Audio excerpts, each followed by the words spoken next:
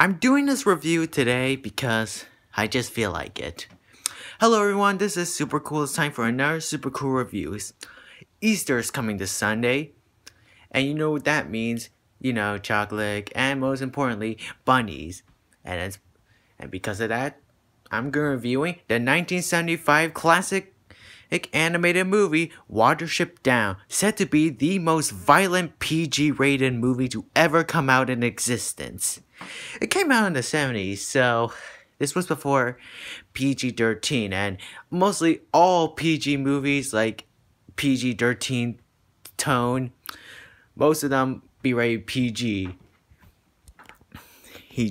And you think this movie's, oh look, it's about bunnies, and so hang on a second. You think, oh, it's all about bunnies, oh so cute, and it's gonna be like a typical kids movie. It isn't. I'm serious. It isn't about cute bunnies and you know, stereotypical PG kiddie film. It isn't. It was based on a book written by Richard Adams, and this movie's good. The setup is we follow two rabbits. One, I forget what's his name, and another one named Hazel. Which I think he was the oldest one. I forget.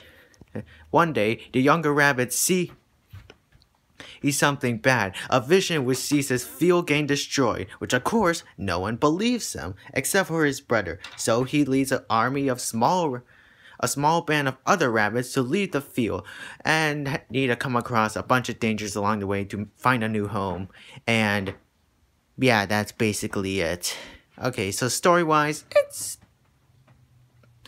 it's your typical, I don't know how to describe it. The characters are fine, although the supporting rabbits, I don't remember most of their names, since they all look the same and kind of sound the same. Okay, the animation's really nice, especially the backgrounds look so beautiful. I mean, really beautiful. Oh, you don't get this type of animation anymore since, you know, I don't know. The voice acting is actually really good, even for a 70s movie. And I do like one thing.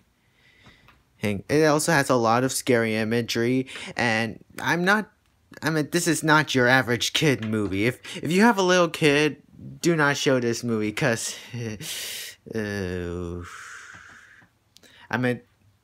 but let's talk about the bad things, which I already discussed it, like the supporting characters and the story, and mostly it could have been a little bit more toned down. Like, I'm not saying the violence in this movie isn't a bad thing, it's just, this seems less like a kid's movie, more like a PG-13 movie.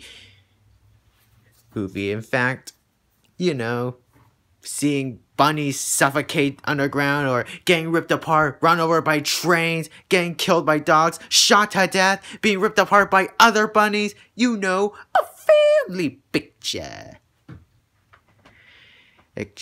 So, yeah, I wouldn't recommend this to everybody, but overall, I like this movie.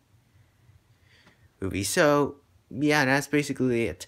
I rate Watership Down 75 rabbits, no, 60 rabbits out of 100. This is Super Cool, signing off. Bye.